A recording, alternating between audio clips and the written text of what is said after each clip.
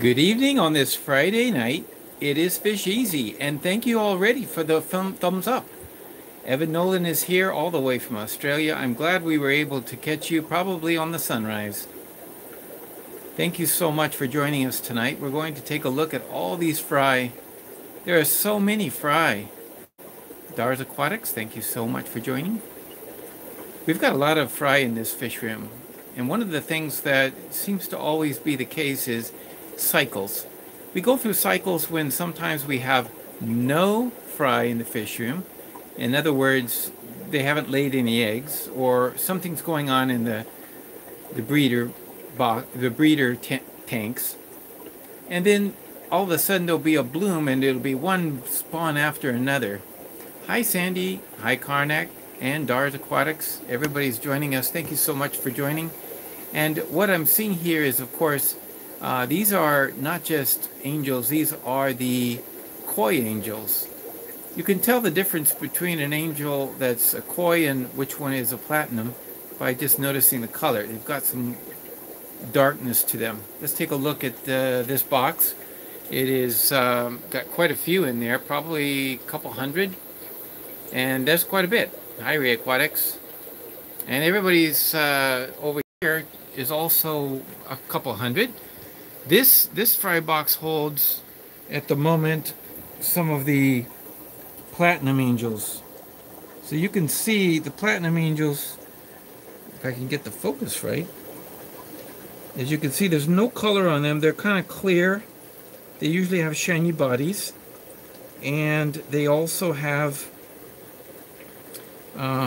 pink, well, not pink, they're just kind of clear, basically, or whitish.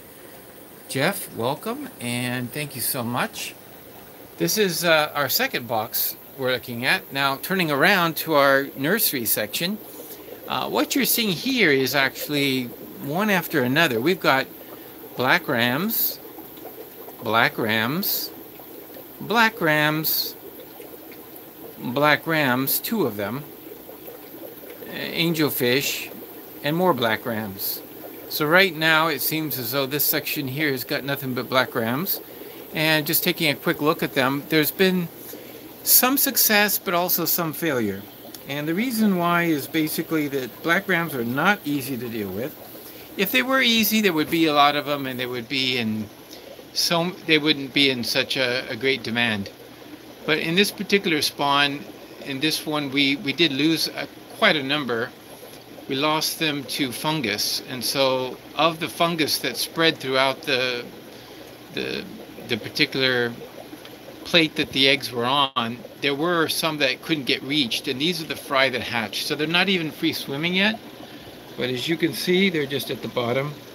They're going to become free swimming soon, but right now they seem to do well at this stage. When they're not eating, they do well, but once they transition to the state of being having to eat, that's usually where we lose a lot of them, but not all of them. Here, for example, this lot we were looking at the last couple of days, we moved them from the small pint jars to this particular location, a breeder box, where I could add some dripping water, and that's what I'm doing, is just kind of dripping some water in there. It looks like a good number of them died off at the stage where they started to eat. Now, some of them are kicking around still, and so it makes it look like they're doing well. But compared to like German blues, at this stage they're not like that. There's something about it, and I don't know exactly what it is. It could be one of several things. So we've been eliminating the possibilities. Now this spawn was split in half because it was so large. So I have two of these, and they're kind of reacting the same way in both cases. But that means the temperature probably is not the issue. Well, it could be the issue, but I don't think so, because they did so well when they were not eating and they were at the same temperature. But what we're seeing here is, okay, just to give you an idea, yes, it's true. And there's some that are at the bottom in the back. You see them along the back there, if I could focus on them right. Those Danios are getting in the way. See right in there? In the back, they're swimming okay, and some are swimming okay, but they don't seem to be making it pass into the baby brine shrimp stage. So I'm going to try to feed now. This side here has quite a few more that are swimming up near the top. See up in the corner there's a couple, but look at this corner. This corner has a lot more. There we go. So there's still a good number in here, and they do seem to be eating, but it would be wonderful if all the eggs that hatch could start up this way and actually get raised to maturity. But that's a dream that everybody has. That only happens like in angelfish and maybe even some German blues where that way it works out. Here's, for example, we got quite a number of black rams here, but they're not free swimming yet. So with this group here, what I'm going to do is we're going to try something a little different than usual. I believe that the growth rate and the size of their mouths are very disproportionately small. And that's why they do good with the paramecium, and that's why they do well with the vinegar eels. But I don't think they do as well with the baby brine shrimp, because it seems as though every time I start with the baby brine shrimp, which I would normally do for any other small fry, they don't do as well. So let's try putting them on a longer time with a smaller food to make sure they're getting enough. And that's going to take a couple of little tricks, such as putting lots of food in and doing lots of water changes. The water changes are time consuming because you have to do it in such a way that you don't get the fry messed up. You can see how small they are just by looking at my index finger. It gives you an idea how tiny they really are. And of course the eggs that came over today, here they are. 2 plates of them. There were only a few white ones on there, but I did use methylene blue in this case. I'm not worried about the darkness of the blue, as we had an issue with the methylene blue with the discus fish. So we started using the hydrogen peroxide. The peroxide needs to be put in every day, and if you forget, it's an issue. So anyway, that's it. Now down below, I didn't show you these yet. These are angels. As you can see, they're already starting to look. These are ready to move out, and their next home will be a tank. I've actually got the tank ready. Just to give you an idea, up here there's the tank. We took out all the angels that were in here and moved them over to the grow out center earlier today. If you were on Aqua Malik's live stream today, you would have saw me come in with them. This is the next batch. Probably I'll move them over tomorrow. So as you can see, there's quite a few. These are looking good. These are eating small granular pellets now. They don't need baby brine shrimp. They don't need the small food, so it's time to move them on into a bigger facility. And then I can move something like this, another batch here, into one of the tanks as they get bigger. So just to give you an idea of how many fry boxes we got going, we're going to do a quick count, okay? So there's 1, 2, 3, 4, 5, 6, and there's really 2 there, so I'm going to split that up. 7, 8, 9, and the plecos 10. 10. We looked earlier at 11 and 12, and then over there we have black rams 13, 14, and these are Lucy's 15, 16, so 16, and then just go back over here to the jars, 17, 18,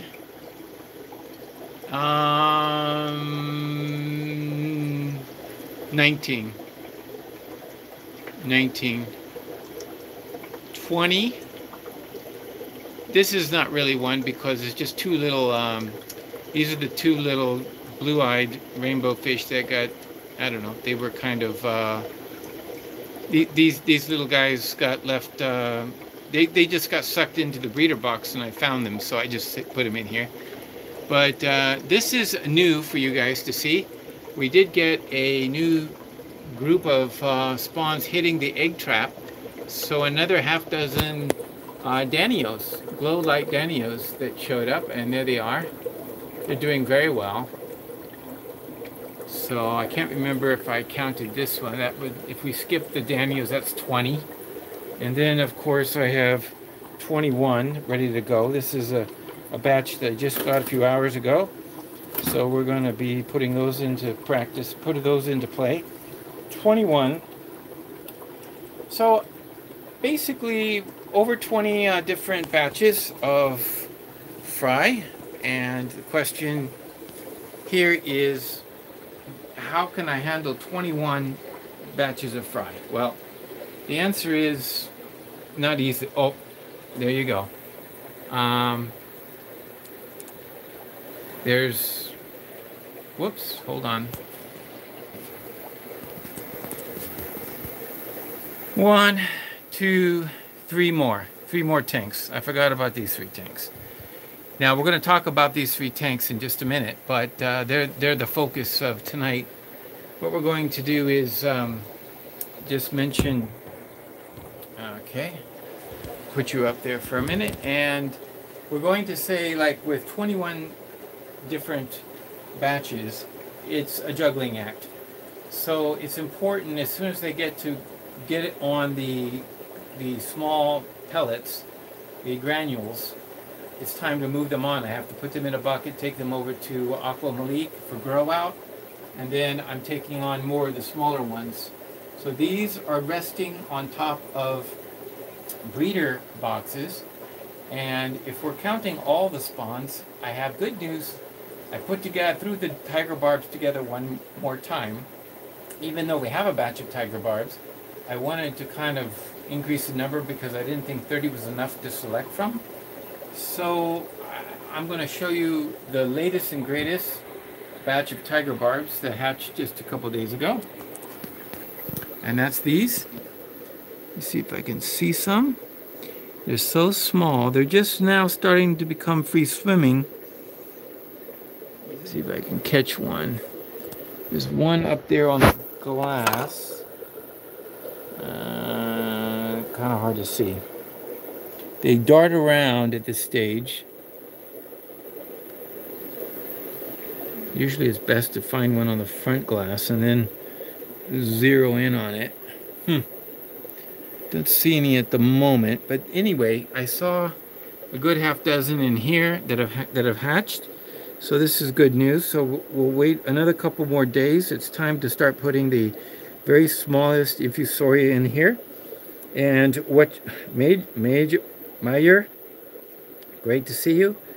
Glad you caught the stream too. Been wondering if you've been okay.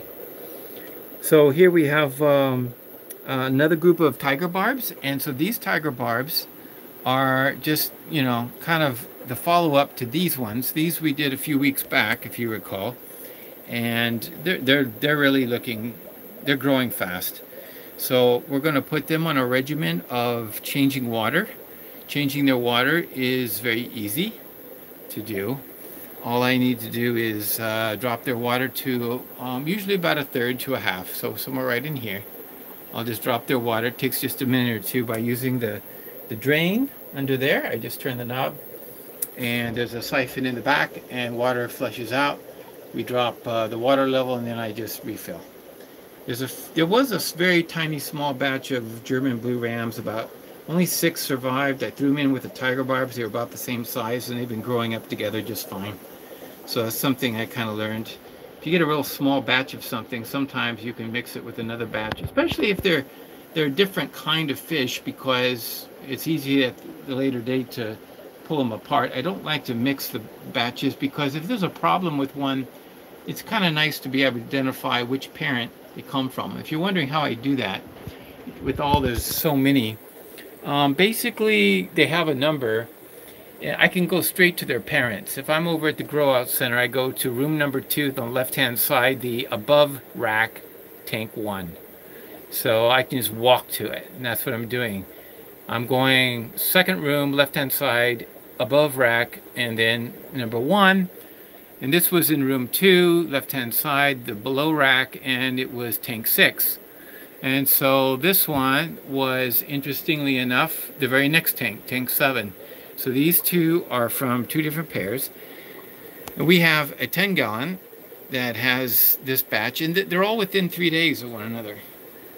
So it's kind of nice. Now I have some plecos that are going to be picked up next week, hopefully, and that's from Bill, and he's going to take those. I have a good number in here with, of course, a siphon drain, and the same thing here, siphon drain, and the same thing here. This is a siphon drain. Now, this one's a little more messy, and I got to clean this one up a bit, but I'm going to tell you something that is important. We'd like to know how the fish do on different foods. So as soon as we're ready, we're going to start the time clock.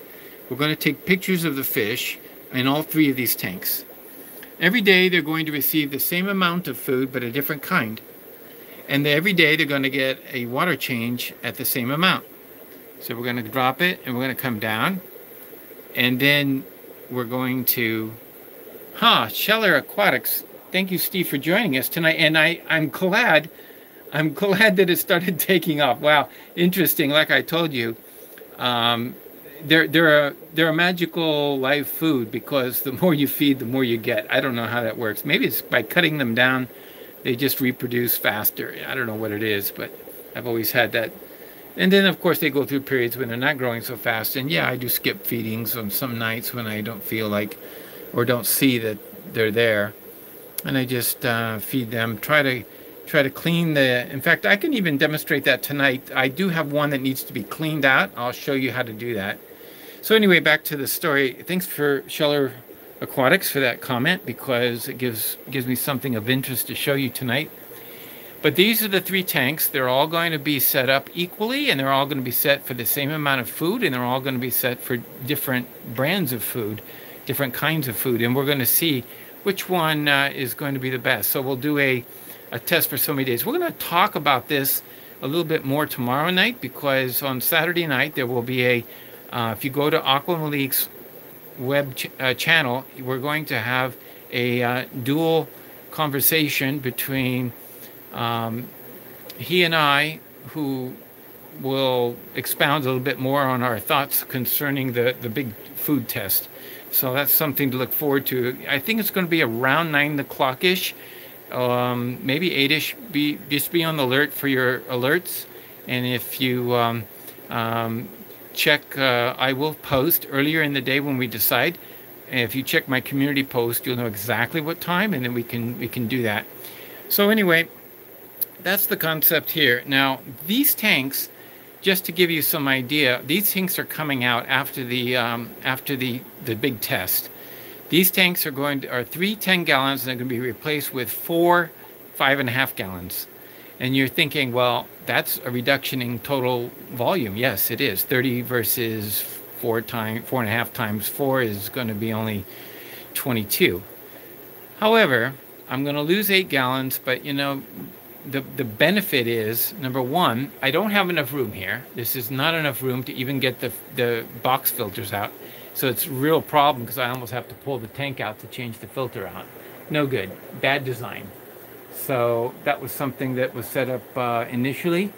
And I'm going to do it more like this, because what I really want is, 4 tanks instead of 3, so I can set up breeding in 4 tanks.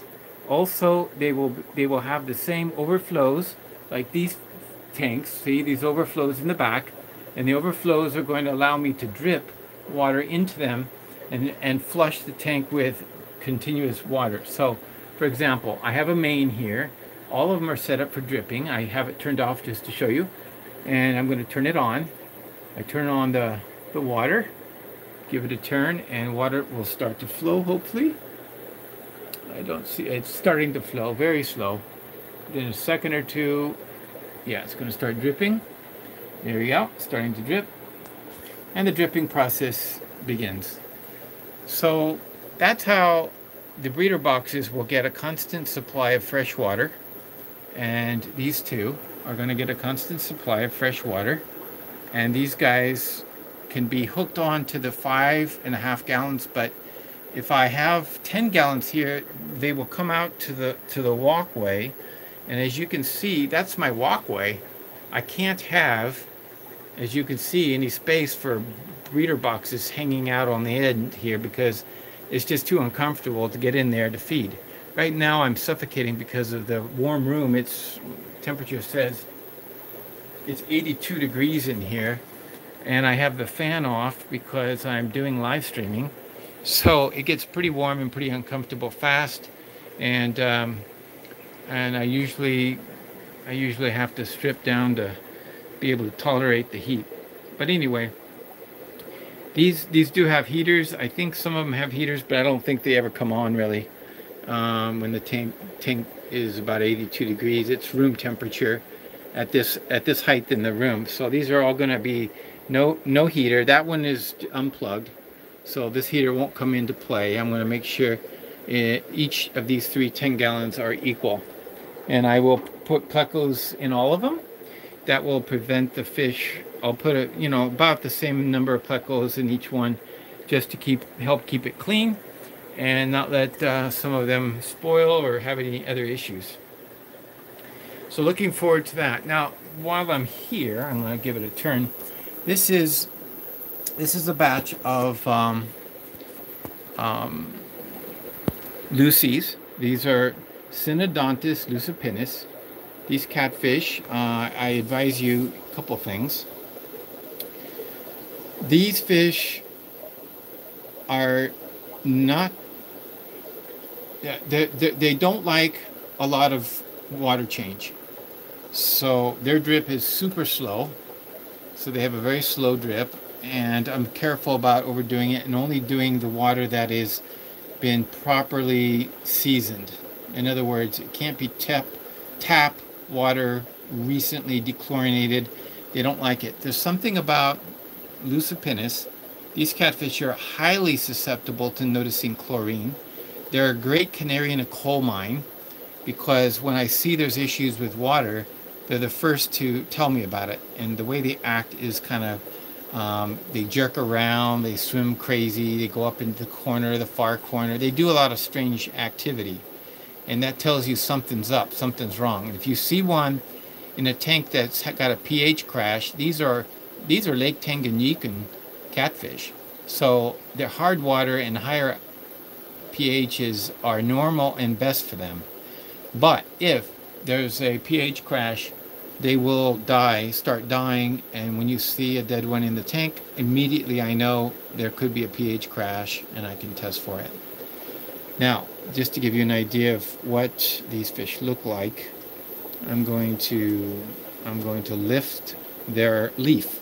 Now, they do well with a place to hide because they like the crevice, they like to hide, and they feel comfortable, and it's important to do that.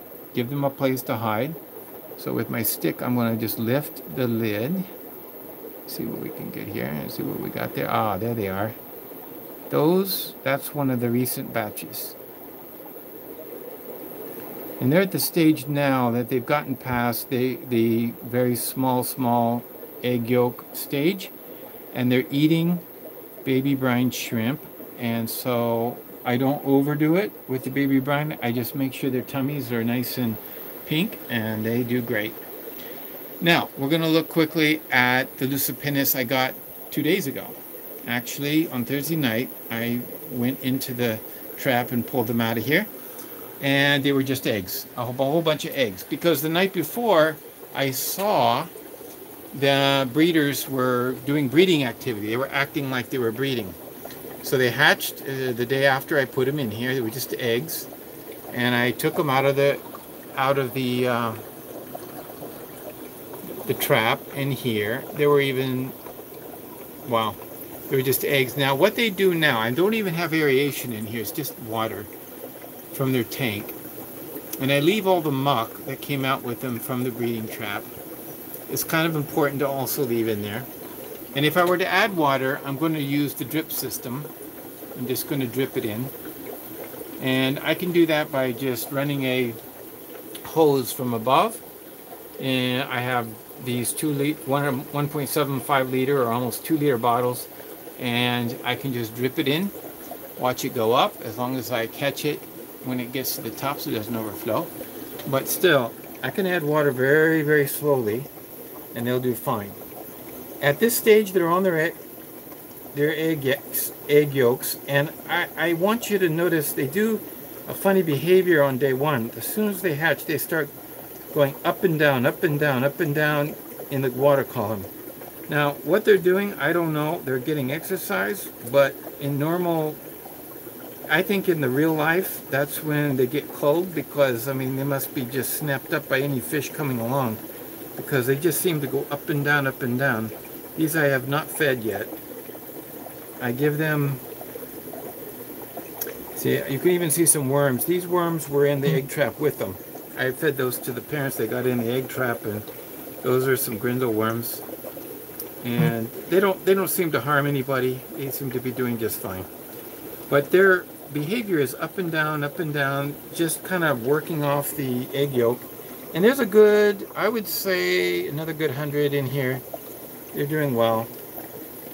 This is our future fish for sale. We're running low on Lucy's now. I only checked the egg trap when Malik had told me the other day. He said, you know, we got to start picking up on production. We're getting low on our quantities. And I said, okay. So then I went over to the trap and started pulling them out every day and checking. And I didn't find much until I saw that activity the night before last, and I pulled them out, the eggs. So at this stage, I will put a leaf in there soon, and I'll just grab a leaf out of the decaying leaves that are in the 134 tank. We're looking at the back side of the 134, and it's pretty messy. It's got decaying leaves everywhere, and I put the lights down onto the night lights from these aquanites, I think they are. So yeah, here's the, whoops, sorry. Here's the 134s. I don't think we have any activity yet. There's some of them are quite young, you know. That one's a little too small. I've got some smaller ones. But let's take a look at, okay, so you can see here, there's a lot of muck on the filter. It's decaying leaves. Got a the glare is just too bad, isn't it? Let me turn on the light. Maybe I can. There we go. Maybe it'll show. Yeah. See how mucky it is? There's a shrimp in there. But the nice thing is, very slowly the pH is dropping, and I'm watching it closely, monitoring it daily. And the water level is also dropping. And I think I will need to add some RO water, and that way it'll continue to drop without putting in any hard water.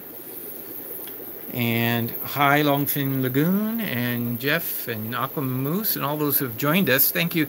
So as you can see here, I've got the pH meter running. It's down to 6.1. 6.1. So I'm between 5.5 and 6.5. So this is a good thing. So let's see what the ppms are in the tank. It's quite high, actually. I don't think it's as important to get that low, but I might put in some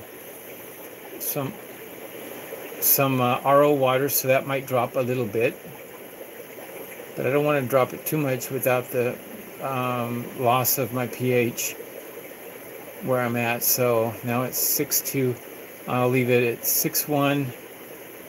Well, we'll check it again each day. We take a look, and there's my meter. Keep my meter going. I just don't want anything to happen to these fish. pH crash might be not so good. I don't know what's going on here. I don't think that's a trapping. I think it's just they're kind of running from me. Who knows? I don't know what's going to happen. It'd be nice to have a batch of those coming up. I have successfully raised these before, and I need to add some new leaves, it looks like. So those are all things that need to be done. I will, let's see. Oh, see, getting down on my knees, I see here's another spawn. So I don't know what we're up to, about 23, 24 spawns. Here's another spawn of angels that I didn't notice. because it was low. It looks like they're going free swimming. Okay, I'm glad I noticed these because these mean I've got to start putting food in there now. I don't think I fed them yet. No, I haven't. So these were hatched, three were taken at 3:29 a week ago. So that's about right. Time to put food in there. Well, okay, let me get up. So you can see from all these different spawns, the room is just plumped full. So the idea is if I replace these 10, these 3 10-gallons, what I'm going to be able to do is put breeder boxes outside of the 5.5 gallons. So it's just more of a breeding setup as opposed to a rearing setup, or using those tanks for what I originally had thought, maybe a pair of pistos or a pair of rams or that kind of thing. So I think every fish room gets a little bit evolved as time goes on because you're always improving. I don't know of any fish room where you're just completely satisfied and you never make any changes, you never tweak anything. I think it's just part of the nature of thinking about how something could be better and tweaking how, when something doesn't go right, how I can make it better. I'm going to demonstrate that in just a second. Got a package, an e-packet from China, and I'm going to open it up now. I know you didn't know that this was going to be an unboxing, but it's just a packet. It's not really a box, so. But anyway, this is something I just received yesterday, probably, and we'll open it up. I'll show you what's inside. This is the kind of thing you can buy. I buy this because I can't go down to the Home Depot and get it. Don't know why, they just don't have these kind of things. Alright, looks like I bought a bunch of them. Don't know if I needed so many. I just need one for now, but I saw a lot of application for these. So here they are, and what are they? Well, I'll tell you what they are. These will allow me to thread in to a 1/2 inch thread. I have right here, well, I did have right here, what did I do with that? It was right here. Oh, here it is. Got it. Okay. If things move even 2 or 3 feet in the fish room, they're lost. So this is a T, and thank you, Sandy. Yep, we need thumbs up, and everybody's been doing pretty good. Got a lot of thumbs up so far. This is a T, and it's got a thread. So it's slip, and then a thread here. And this is something you can get locally. But then I'm going to put this in here, and I'm glad it fits. So there we go. I'll use some plumber's tape and then try to make it seal. But I'm not going to use this under pressure. What I'm going to use this for is, this is the tap onto your RO water system. But I'm not using it for that. Let's see, I have a piece of RO here. Okay. All right, good. Now these are different parts to the RO water. It comes with my RO. I bought these kits and stuff at the time I needed them. But let me demonstrate what I'm going to do. Now you can set up T's. Here's a T, and they just use these clips. Here's an elbow. Okay, there's an elbow. Now, as you know, one of the most successful things in this fish room has been my drip system, my water system with the 25-gallon tank up there for conditioning the water and then using it to drip, in this case, drip water down into the tanks. But what about these 3 10-gallons? When I replace these, I want to be able to drip the water also from that tank. And I've thought about different ways of doing it, but I came up with this simple way. I'm going to put this, let's see, I'm going to move the camera a little bit higher so you can see what I'm pointing at. So right now the water comes in over here and drops down to the valve, right? And so from this I can turn it on and water will flow. In this case, I turn it on and water is now flowing down into the tank at the bottom. Okay? I'm going to cut into this piece and put this here. It's a T. It's going to be. So when I turn this off, there is actually water in this section that sits there. Okay, this is full of water. Now down below the valve is a plastic tube that I swing around to any of the tanks, but it could be actually drip out, and maybe there's no water in this right at the moment. But this will have water in it. I'm going to cut into it, and I'm going to put this up above, maybe something like that. So right at the light's kind of glaring, but let me see if I can lower it below the light. Maybe it'll show up better. I don't know, the brightness. So I'm going to put it here, and then I'm going to take this piece and we're going to put it in straight like that.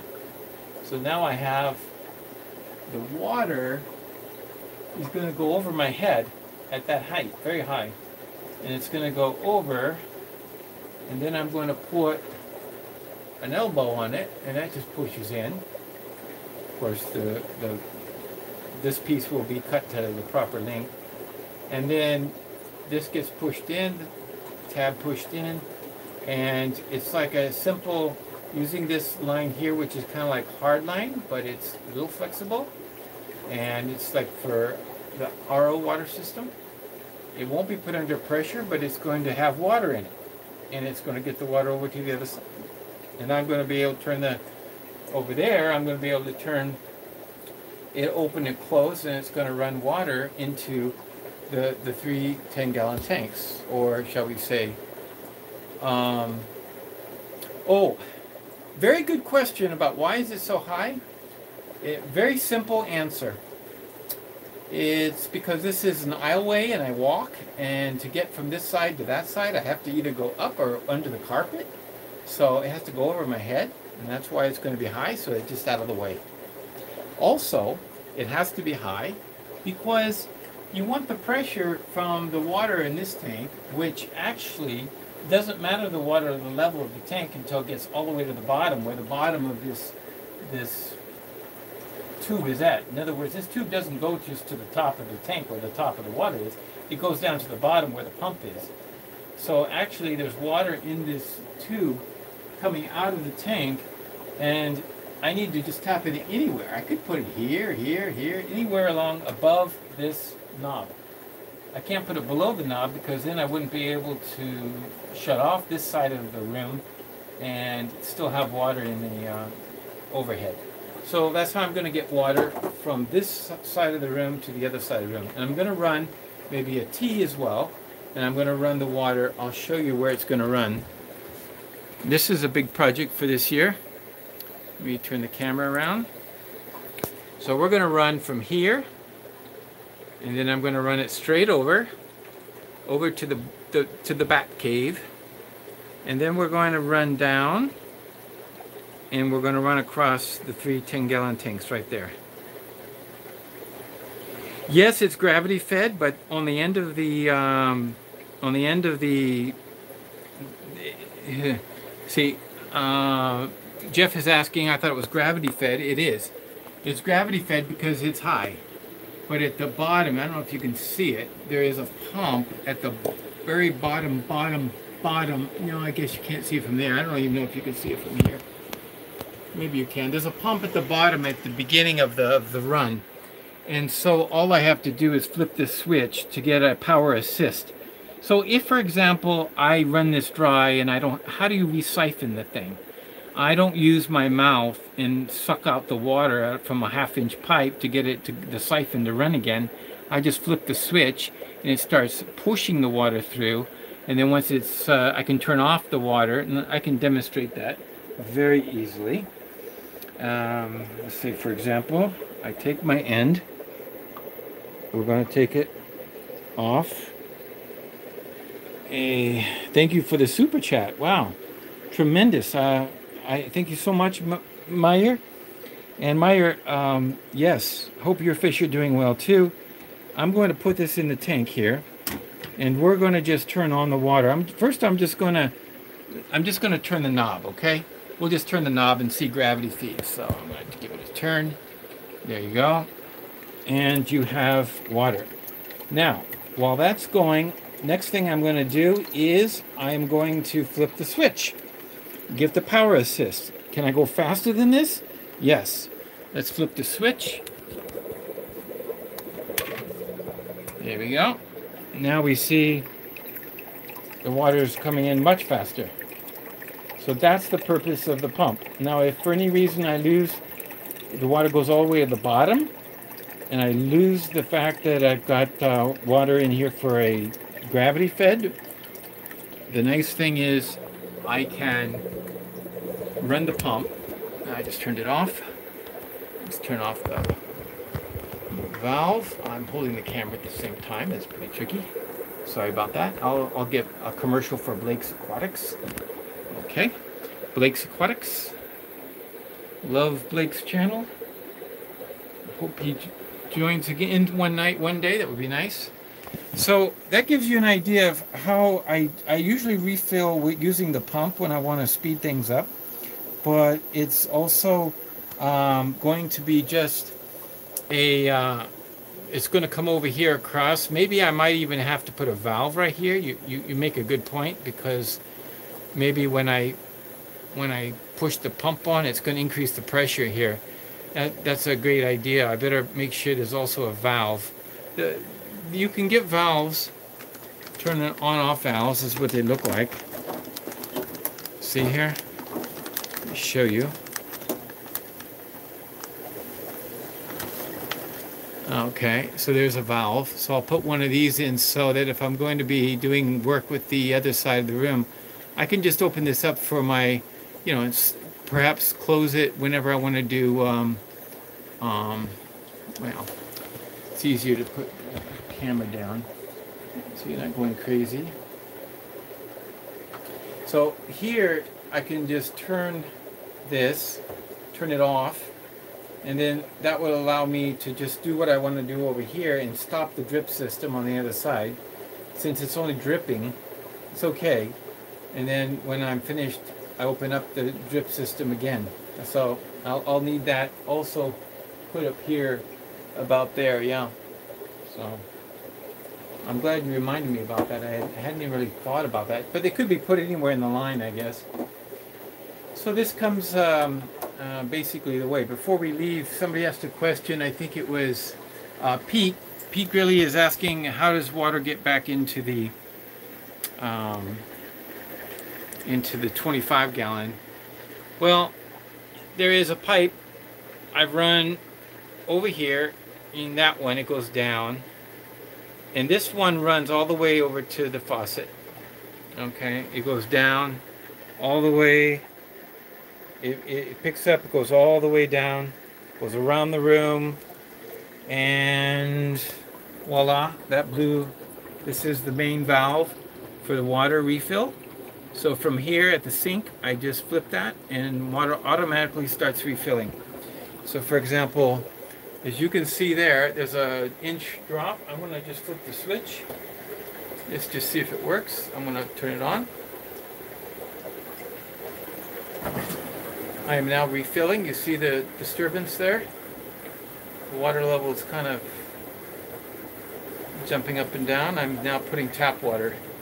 So that tank has a 200 watt heater in it at the bottom, and it has aeration, strong aeration. So it has a big, and it also has an overflow. That overflow is in case that I get a little too full.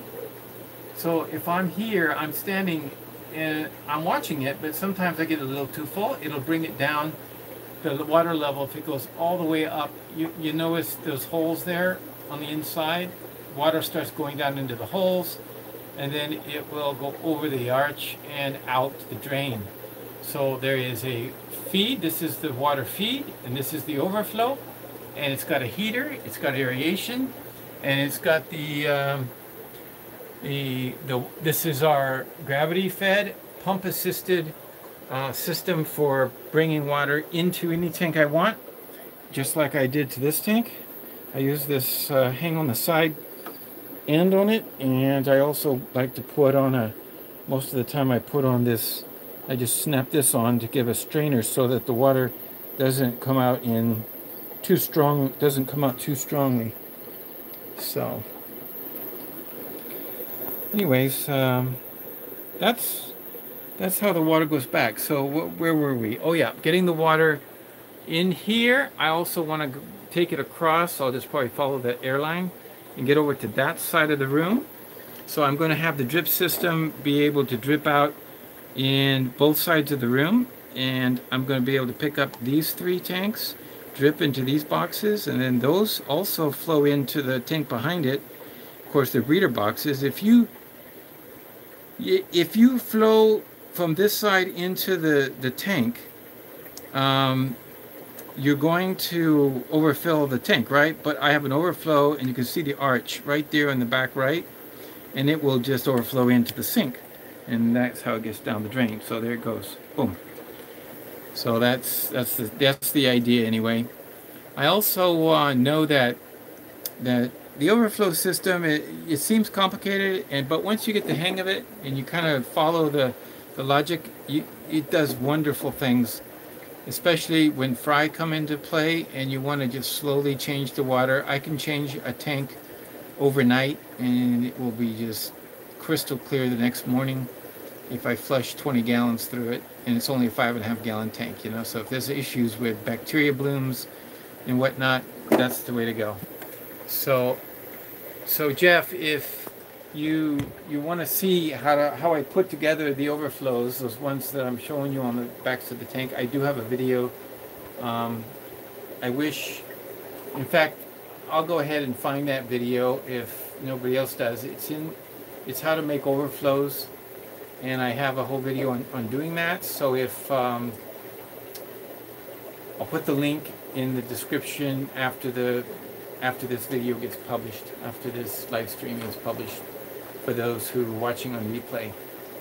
But I don't know how I can live without them. Most people do the drill thing and they're using sumps and they're using that kind of a system. This is not that. This overflow is overflowing because it's overflowing trickle water changes. So I'm just dripping water into these boxes.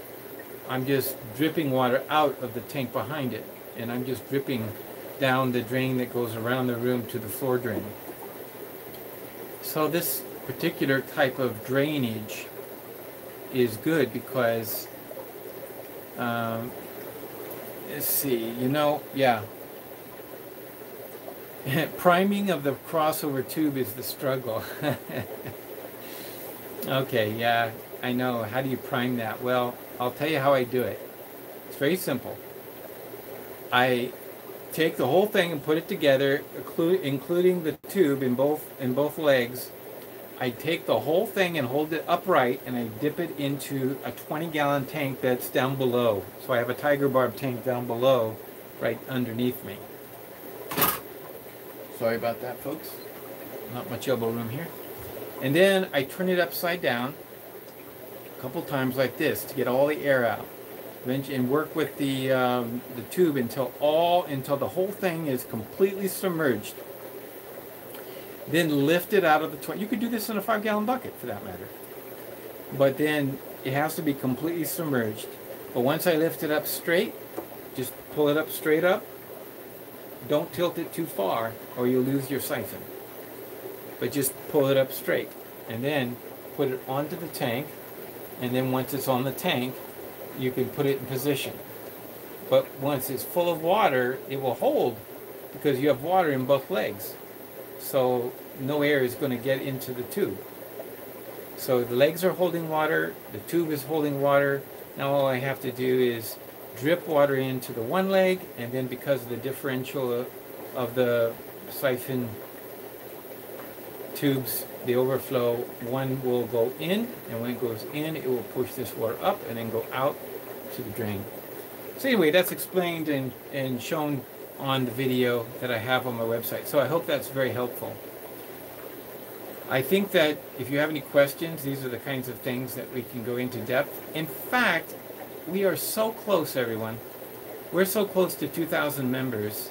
I was looking today because I wanted to talk about this tomorrow night, But it turns out that we're going to hit 2,000 members here on Fish Easy within a matter of days.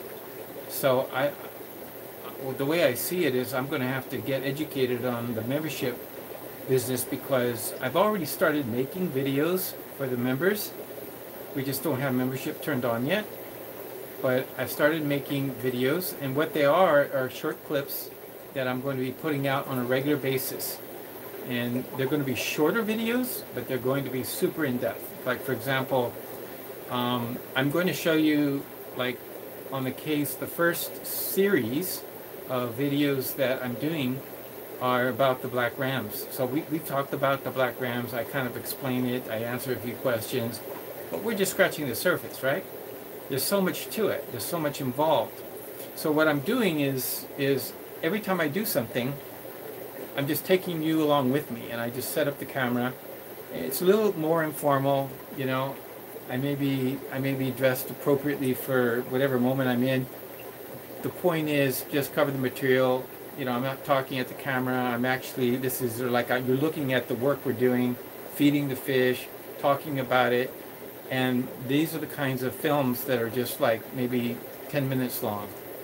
And they're going to be part of a playlist that is open to the members. So you can just watch it from beginning to end, or you can watch them as they come out, or you can, and this will be part of the membership bennies. And the purpose of it is basically it's for people who are actually more interested in the details. So we can talk, and I can express some great ideas maybe that are in my head, but how do they come about? Okay, take case in point, you know, this overflow, how is it actually going to happen? Well, I need to make some, and I'm going to be making some with this particular refurbishment of this part of the room. So when these 3 10 gallons are taken out, the 4 5.5s are going in. I will need to make some more. I will make some more.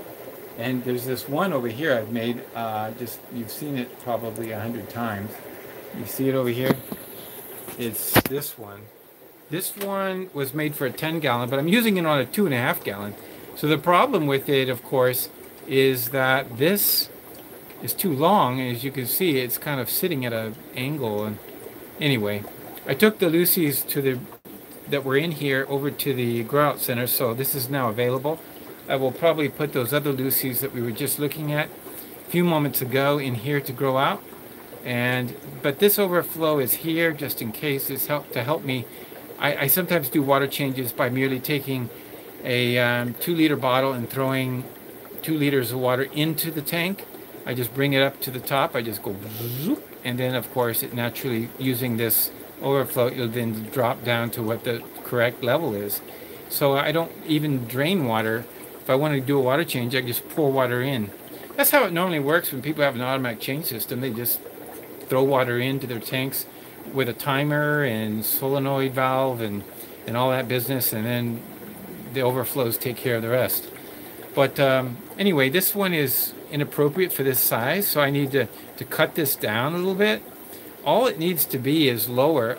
The key is having this lower than this, and also whatever level you have the holes at. So Jeff, you know, take note. If this is the level at which you're going to see this, these holes are going to dictate the level of this water. So it's going to go up, and it's going to start going down the holes. Once it goes down the holes, it fills up this leg. So as water goes in and pours in, it gets up this high. But this is higher than this. So see this? Going across from this level to this level, it's got to be lower. So what happens is, because it's a differential, water then tries to seek its own level, they say. So what happens is, once the water keeps pouring in there, it fills up. It's going to equalize to here, right? And then it starts filling up, filling up, filling up, filling up, filling up, and then it gets to the spot where it's coming in. But the moment that happens, it tries to equalize, so then the water tries to get from the right-hand side to the left-hand side, and starts filling up this side. So as water pours into the right-hand side, it goes up in here and starts flowing through to get to the left-hand side, but it is maximized at this level because it can't hold any higher, because there's this big hole in the side. So this level right here, it flows out. Simple as that. Now, it's not under pressure. There's some holes here to give air in here. This is just, you need the air. It's not a siphon. You don't want it to pull water. It's just equalizing the water level. That's all it's doing. And that happens. If you ever put, like, for example, what would happen if I took a tube, put it from this side to this side, and it was full of water, and I had it sitting to the bottom of each side? Well, immediately the air pressure says, you know, I'm pushing up here, and then pushing down here, and this one says, you know, it's going to start pushing it down to equalize, and water will start flowing from that tube, from the left-hand jar to the right-hand jar. And that's the same principle. Gives you an idea. That's what would happen. Okay, very good. That was a very good question. I'm glad you got me going off on that tangent a little bit, because it gives some good thoughts there. There was something I wanted to talk about. I think somebody said something earlier. I said that's a great question, and I'm going to remind me what that was. Is there something that somebody said? Oh, you had a question. Now I can't remember. We get distracted. Distraction is the thing that always happens in this room. Oh, okay. Goji, Jigi, Jigi? Yeah, okay, good.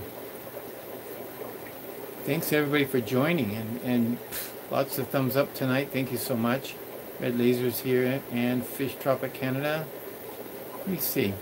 I'm just trying to remember what was the subject we were going to. I went over the overflow a bit more. Jeff uses acclimation. The mini shutoffs are great. Oh, it was the 25-gallon holding tank refill. I did cover that. Yeah, gravity and also the pump assist.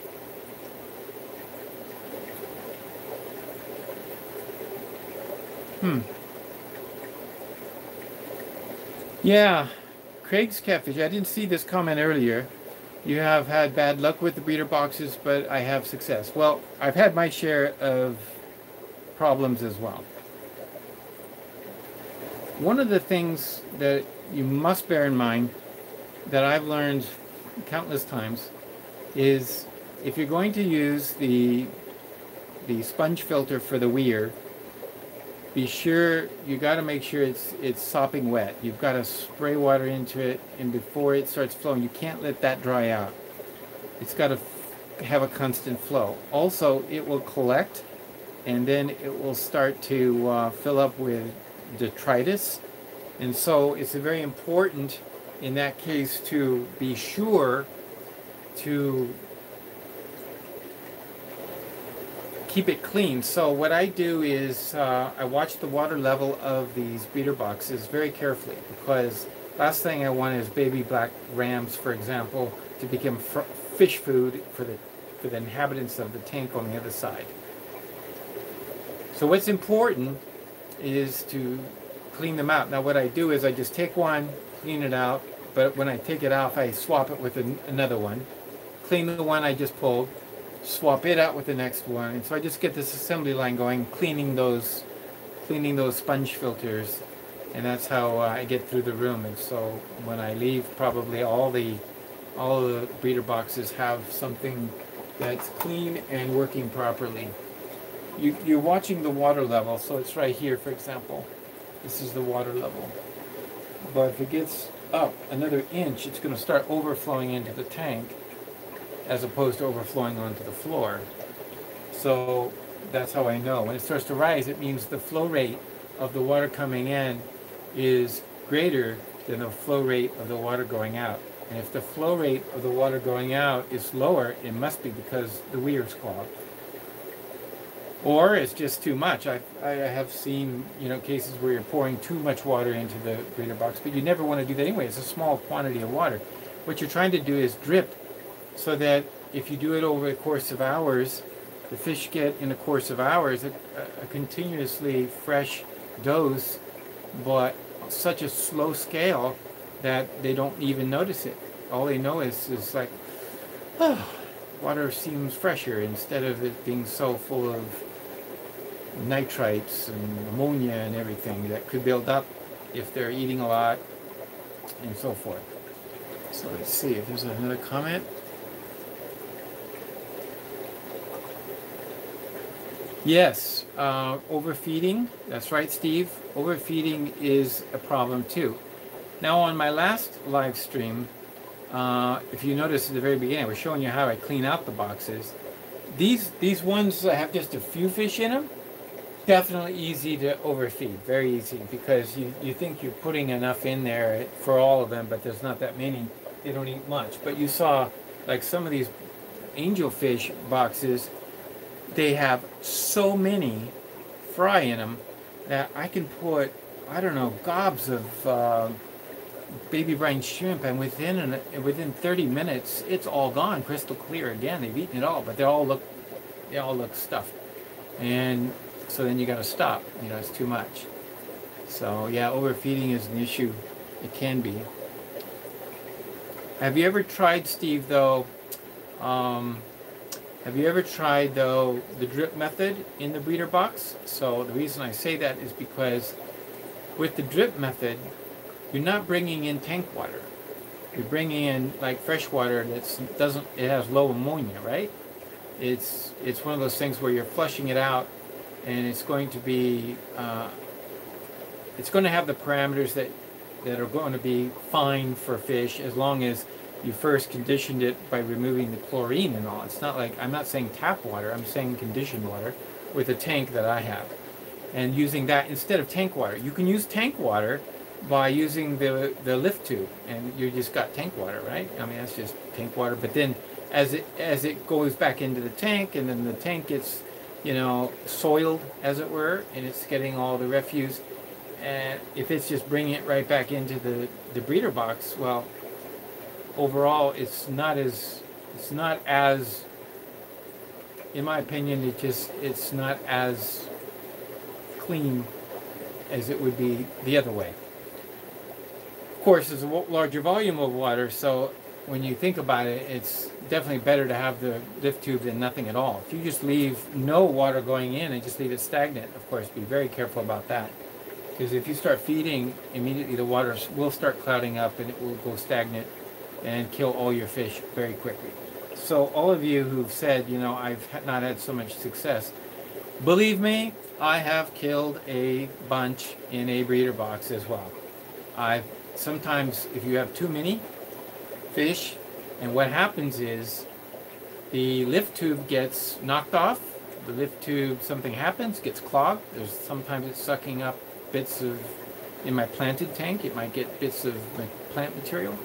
And if it's not throwing oxygenated water in, they're going to use up the oxygen, and you might have issues then, and the fish will have a die-off. So no, it's tricky business. But I've learned, I think, as you can see with this mini going on, to pay lots of attention to them. And I'm paying lots of attention because I have no other recourse. I don't see how I can range. Yeah, I could probably take out the 90-gallon side of the room, take out all those tanks, and set up another nursery over there. But I look at that and see how much work that would be, and like, wow. I don't know if I can get to that. If in the end it won't be, but adding more work, I don't know. It's just, to me, I'm fine the way it is. I like to have a couple large tanks in here too, for whatever reason. Right now I'm growing out the discus, and they're doing great. Let me see. I'll just show those off for a second. They're doing very well. The cichlids that are with them are also doing stupendously. So let's see if I can make it a little bit brighter. I have yeah, okay, there we go. I have 2 lights on this tank. They're looking great. But these discus are just, sometimes I'm going to get the black gravel out. Now that I had barbs in here before, and the black gravel really makes the colors in the barbs pop out. But I think with discus, a light colored background is going to do so much better to bring out their because they kind of like go dark when they on dark substrate. And as you can see, the dark on dark is not as nice. When these turquoise go light, their turquoise comes out more. So that's what we're looking for, is to get really nice there. And these guys, they're gorgeous too, and they're just like, they're just so, they're still young. They haven't got their brilliance coloring yet. But everybody loves to get fed here. They see me with the bottle, right? And they know it's time for feeding. Here they come. So let's put some in here. We'll just trickle some of their, they love this red food. Everybody loves a feeding, right? I feed them 2-3 times a day, a little bit like this, and then we're going to do a water change, very easy. Again, there's the siphon tube, so there's just a valve on the outside. I just drop the water from there to there. So that 4 represents 4 minutes to refill from here to here. It's probably 5.5, 6 minutes from there to there.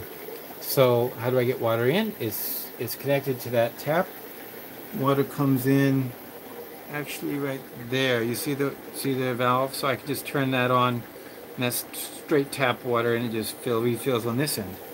So I just fill it back up. So they're getting tap water refills at a rate of about, looks to me like about 15%. I don't go more than that, 15%, and that's it. But I try to do it. So far I've been doing it about every other day. If I did it every day, it would be fine too. But it's kind of interesting to see what happens to the Lucy's. They know there's a little bit of chlorinated water going in. It's not enough to bother the other fish. But the Lucy's, oh, they start kicking around, and they're over here in their hide. They sense the food right now. This is a breeder. This is a breeder group. I haven't got any eggs from them yet. I don't know. They actually come from 2 sources, about 6 fish from one source and 6 fish from another. So they're not even brother sister. They're kind of a mixed group. And anyway, the point being that they'll be over here, hiding up in the corner, far corners, farthest point from the freshwater intake. Why? Because that freshwater coming in is just got a little bit of chlorine in it, definitely enough to make those fish jump and go crazy. What a nice discus. These are our future breeders. Hope to pick up some pairs out of here. Future pairs maybe by next year. These are a year old. About a year old now. I think for discus they need to be about a year and a half, 18 months. And they'll start breeding. I'm just trying to put weight on them. Get them looking good, comfy in here so that they'll feel comfortable enough to do something. But they're beautiful fish, really. So, let's see if I've answered everybody's questions for tonight. Question. Is Medina here? I always run a slow airline in the center hole of the breeder box for just in case. Yeah, you know, that little hole is very helpful. It does use, I use it as a wedge. I don't know if you noticed that, but see how I'm just using it as a wedge? So kind of like I stick it in there and it kind of wedges itself. Like for example, you see how I can pick this up?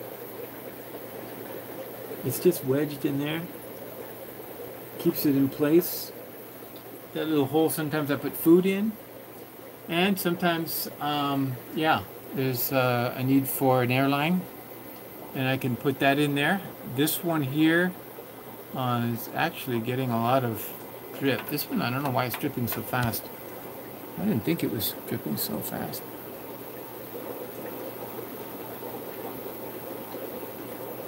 Huh.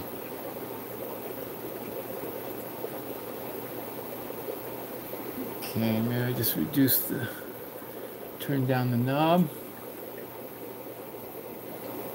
I'm doing the knob thing right over here.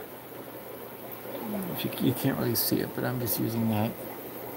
I'm not actually using the correct knobs for water. These are actually for air. So they kind of rust out, and I'm going to replace it. But I just didn't have the time to do it right, so I just did something quick and easy. Because I'm using airlines for the water, gravity fed. There's a tube going up to the 25 up above. And sometimes we just do things temporarily to save time. There we go. I'm going to change the rate if it drops a little too much. But what was I going to... There was some... I thought maybe there was something else I was going to demonstrate. If that's all the questions tonight, I really thank you very much for dropping in on us tonight, and check back for tomorrow night. It'll be not on this channel. It will be on the Aqua Malik channel, so stay tuned. I'll try to, when I get the link, I will probably post it on my community tab, so if you're subscribed to me but not to Aqua Malik, you'll get it too. Maybe you'll get it both, I don't know. But hopefully, thank you so much, everybody. I'm always so grateful to see Jeff here, Sandy, there's everyone. Mayor, Steve. I could go on and on. Red Laser, everybody who's been supporting me throughout this adventure of providing fish room tips and tricks. It's been wonderful. In fact, I've just decided to keep on doing it, at least while there's interest. And I don't do it for any other reason but to support the hobby and to get more people interested in breeding their fish and enjoying their fish, and especially being able to raise those hard to raise babies, those fry that are very elusive. That can be a challenge. So support your local club. We've got a lot of club activity going on this year. Everything's starting to pick up the pace again, and so I belong to the Peel Regional Aquarium Club, and that's in Brampton, the Greater Toronto area. But without a doubt, there's probably, for you guys, a local club you can join and be a part of and to support. It's a place where you make friends, you meet friends, and you go and they have these little mini auctions sometimes. If they have those near you, then you're really a great opportunity to pick up maybe plants that others have raised. They don't do it on a commercial scale, so when they have extra plants, cuttings, whatever, you can pick up some. And that's how I got a lot of the plants I've got, is from the local club auction, mini auctions, and I use it to my advantage to pick them up. Usually it's very reasonably priced. Sometimes it's like giving them away. So you get great deals, and then you can support others. Especially, it would be nice if any of you have any ideas for me. As the secretary of the club, I'm trying to find out other ways and come up with other ideas of how to encourage people to join their local club and get some benefits out of it. We have the online version. We have 3 speakers coming up in the next 3 months, and they're going to be posted on the club website. But what's nice is that you can join by Zoom. Our fee is $10 for a year, right? For the whole year. So if you join, you can Zoom in for $10 a year. You know, it's like, you know, it's just barely a buck or so to be able to, especially if you're in the U.S. I mean, we don't have any limits to say who can join, but you go to peelaquariumclub.org, and there's a place there for people to sign up for the Zoom, or shall we say the virtual membership. And we know you're far away, but you might like to join us for our activities and have a little club meeting and be encouraged. And here's maybe a talk on a subject that you're interested in. So those are things that I really like to promote and ask people to look into. And tomorrow, hopefully, we'll get a chance to talk about our new collaboration called aquarium.biz. I'm hoping that that will be something we can share with everybody tomorrow as to where it's going and how it can be of great help. So that's it for tonight. I've kind of like told everybody about the extras and the mailbag. Well, I've gotten some really positive results. Maybe I'll share those in the future. I did watch great video. You know, when I watch anything from Keeping Fish Simple, that Nick is just amazing. You know, and I have to keep kicking myself, thinking to myself, there he is, going about the wilds, looking at rainbow fish in his swim trunks with his wife, or I shouldn't say wife, I should say it's his girlfriend, right? I don't think, well, I don't even know about his personal business, but I do know that he's there, and I'm amazed. You know, the sun is, you know, you've got, if I was expose that myself to that much skin to the sun, I mean, I would be burnt in no time. The sun is very strong here, but then I say he's in the southern hemisphere. I don't know, maybe we have no ozone here. I don't know what it is. But here in the northern hemisphere, if you're only out an hour in the sun, you're going to get burnt to a crisp. But the interesting thing was, I keep forgetting that he's just finishing up his summer. He's heading into the fall. We're heading into the spring. And so it's no wonder that, you know, I'm watching his videos with, you know, envy, because it's like, wow, the weather's so nice there, and I'm just remembering that we're so different up here. So the opposite right now. I also watched I saw Chris Stubbs' videos. I saw a couple of those in the last couple of days. Thank you, Chris, for sharing those. The over-the-back filters analysis and comparison. Interesting. I think I've used the Aqua filter, the Aqua Clears, and I find them to be the best. Quiet. You have to be careful sometimes, but that's true with any over-the-back filter. I'm very leery about using them because here's a guy who uses breeder boxes and hangs them over, and yet, you know, when I try using power filters over the back, I always seem to have a flood somewhere. Fortunately, the last one, my wife came in and found it dripping all over the floor, and it was okay because it was only about a foot away from the floor drain. So it was onto the concrete and then down the drain, so it wasn't really a big deal. But those make me nervous for that reason. In this fish room, we use one over the back filter. It's an Aqua, I think it's this Aqua Clear 75, and it sits on the 40-gallon up above over here, and used on my grow out tank. So I like to make sure there's plenty of flow in that tank, but it's the only one I use, and I try to keep my eye on it so that I don't have any issues like that. That was an interesting video. Also, TM Aquatics, I watched that video, a couple of his this week. Very good. After the swap, he's had some great news, some new fish. That's always exciting to see, plecos and all. And then finally, the video he just put out was, he said something in one of the membership videos which was very sad, and that was somebody stole some of his fish. You know, he's at the swap, he's got bags of fish out, people are coming by, checking them out, and that just burns me up, you know. Somebody stealing somebody's fish. That just, I wish there was a way to videotape to see who's doing these things, who would do such a thing, but it's certainly not, it's not good. That is such a horrible thing to experience, to have your own fish taken. And of course, he was very good about it. He realizes that this does happen, but my heart's out to you, Tom. Very sorry to hear that happen to you.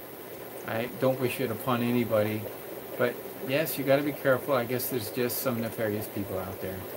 So It is what it is, right?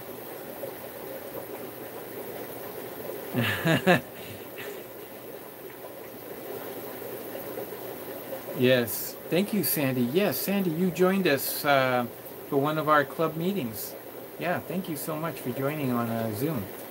And yeah, tomato. Yeah, red. I don't know how Nick. He must put on a lot of sunscreen. That's all I gotta say. And be careful. Mayer, thank you so much for joining tonight. It's always a pleasure, and thank you for the super chat. Much appreciated, and always so kind. It helps me to be able to be members also for others, and I use those little gifts for being able to join and learn things myself on YouTube and other places. I still think I'm a member of several different websites, several different channels, a lot more than shall we say, a lot more than I have time for, but it is what it is. Supporting the Fish Fam people and what they're doing is a good thing, so I don't mind. So thank you very much, everybody. It's now Friday night. I think I got to get out of this shirt so I can cool down, put the fan back on, and get to cleaning a few tanks before I head off to sleep. But it's been a pleasure to be with you tonight, just to chit-chat. And we'll be talking more perhaps tomorrow night. Hopefully I'll see you there. And thank you again for your support and all the care that you put into sharing the streams or the videos with other people. And this is how it really grows, by word of mouth. I think that's the best way. Yeah, sure, thumbs up helps. Yeah, sure, subscribing. But I think you're all subscribers. I don't know. But I am getting more new subscribers. And I do get them, and I don't know if anybody's looked. Can somebody look right now and give me the number of what it is? It should be about 1900 and... How close are we to 2000? I don't know. I don't know how to tell. I'm doing a live stream, so I can't look up and see. But it would be nice to know how many we need to get. Sort of, not quite a countdown, because the number goes up and down a little bit. It says 1.99 thousand. So, yeah, we're almost 2,000, but the actual number is probably 1.99? That means I'm less than a dozen people away? That is tremendous. What a supportive group of people. Thank you all for joining and just being a subscriber. I think that's the best way to support anybody that you see, anybody that you watch, anybody. Just be a subscriber.